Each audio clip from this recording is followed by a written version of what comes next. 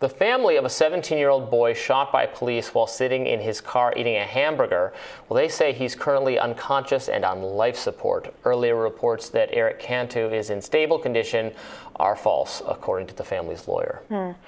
San Antonio police officer James Brennan, who was still on his probationary period, was fired after shooting Cantu while confronting him in the parking lot of a McDonald's. Here's the body camera footage. We want to warn you, it is graphic. Get out of the car.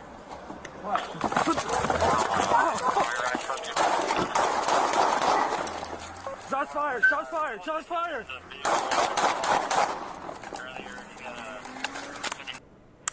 Although Cantu was originally arrested for evading police and aggravated assault, prosecutors have announced they will not be seeing those charges through. According to recent reporting from Curbed, police chases now kill more people nationwide than tornadoes, lightning, and hurricanes combined.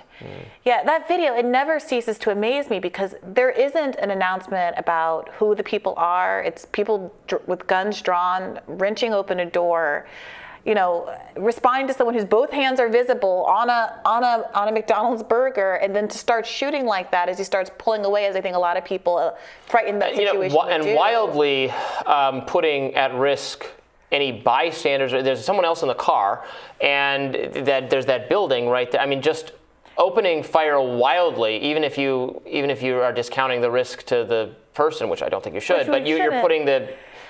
We don't want our police to just randomly spray bullets everywhere. Here's the fundamental point. The slightest provocation. Like, I do think that the article about the cars causing so many deaths as well, it's interesting, all part and parcel of the same thing. And what's causing a lot of those deaths is this practice called pitting, where police use the car to stop another car for, let's say, a speeding violation or some other kind of traffic issue.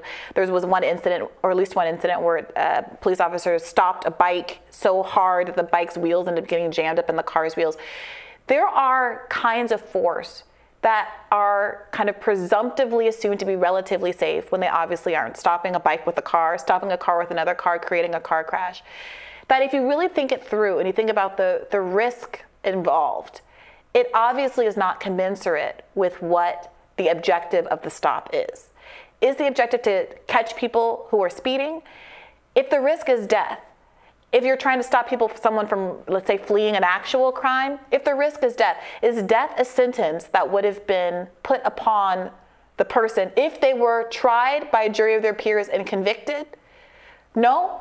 Well, then why in an extrajudicial setting are we saying it's appropriate for police officers to be acting with that level of force? And I think it comes down to a fundamental lack of respect for human life. There are people who are very famous this week for wearing White Lives Matter t-shirts. Is it White Lives Matter to encourage a police department who would shoot at a young white boy like this who's speeding off in a vehicle? Or is this a fundamental disrespect for human life that is really calling into question people who say, well, all lives matter? Obviously, we live in a world where that's not the case for so many people. Look, I think this specific incident is pretty clear-cut. It's not even really clear that what he was doing was trying to flee the scene. It's like a nanosecond before he is fired on wildly. More generally, I don't know that. So these chases are very dangerous. Yes. But I don't what is the. Obviously, we're not going to arrive at a place where if you're pulled over for speeding and you just drive off wildly and the police are just supposed to say, well. Let's play that out. If the police were in a position to chase you, pulled up behind you and you sped off, they have your driver's license. Right. I mean, so they have your But that's what prompted this encounter, because this police officer thought that this person had driven away from him on a previous. But let's talk about it. They have your license plate. Right. As we talked about extensively on the show, we live in a surveillance state. There's traffic cameras at almost every corner. So even if for some reason they didn't see your license plate, they can track you and follow you. You're registered at the DMV. So it's the worst case scenario here that they come to your house 30 minutes later, show up at your door the next morning, follow you to your job, doing police work the next day and arrest you or question you or do whatever at that point? And isn't that a better outcome than chasing people down the street in a way that can cause pedestrians to be hit, other cars to end up in a pileup, and the person themselves, who again has not been convicted of any crime, and in this case clearly hasn't even really done anything wrong, could lose their lives? Like, it's worth playing these scenarios out, because it's often presented as this all or nothing. Well, criminals will get away if we don't shoot them dead. One, you don't know that they're criminals. And two, even if they are, they don't deserve the death penalty. And three, there is still an ability to hold people accountable, even if you don't catch them this moment. And what is it about our society? What is it about how police are being taught and trained that makes them feel the level of urgency that they would rather risk the lives of their fellow citizens than to simply delay the capture of somebody or the questioning of somebody for 30 minutes, 24 hours, whatever it is down the line? Okay, but I also I don't understand the impulse to flee wildly from a police interaction, because that increases the risk to your own life dramatically. You should not do that. You don't see a video like that. You don't see. I don't see a video like that and say, wow, more people should Robby, slam on the gas. You just admitted that you don't think it's clear that that person even did that. It's not clear to me that person didn't slam on the gas. It looked like they were kind of rolling away. Were they in park? I have no idea what that situation was. I think this one is clear cut, but we've covered other police. But this is a burden shifting that is just not appropriate. The average citizen. You're talking about this in general. But wait a minute.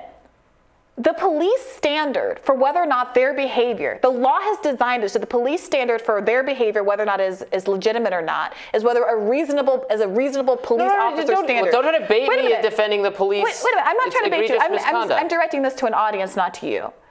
A reasonable police officer standards basically means that whatever they decide was going to save their life, whatever their subjective experience of danger is, justifies all kinds of behavior. But we don't give the same credibility, we don't give that same flexibility to the average person who is not trained, who has probably never had a gun pointed to them, who is sitting there in the dark enjoying their dinner, probably after a late shift to themselves. And we are expected to exercise all of this aplomb, all of this gravitas, all of this surety in a moment of extreme panic.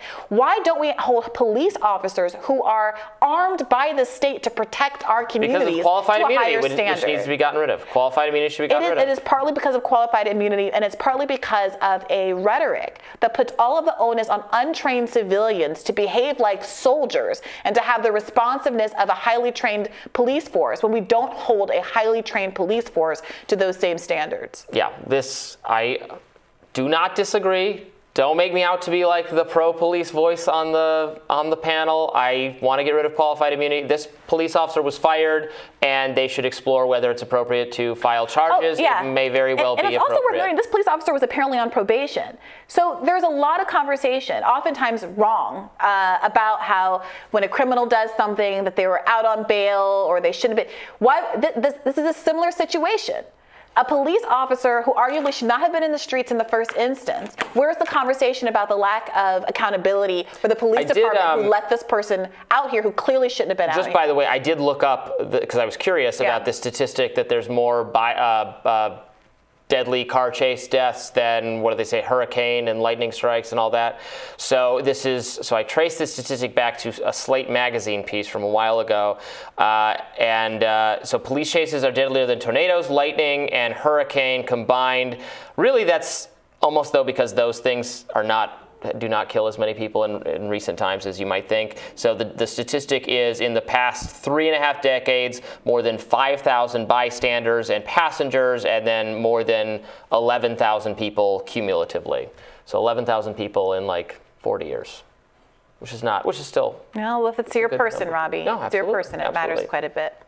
Nice to know the extreme weather deaths are even lower than that, but it's another conversation. I see you rolling your eyes at me. We'll have more Rising after this. Stay tuned.